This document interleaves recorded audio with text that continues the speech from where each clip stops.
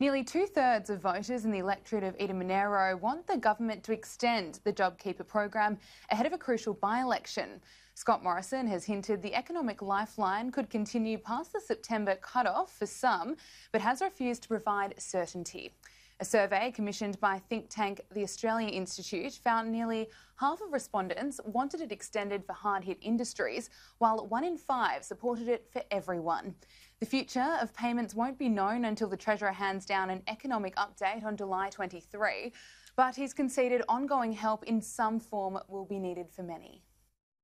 We recognise that some areas of the economy and those workers in it are going to need the support for months to come, given some of these health-related restrictions that remain in place.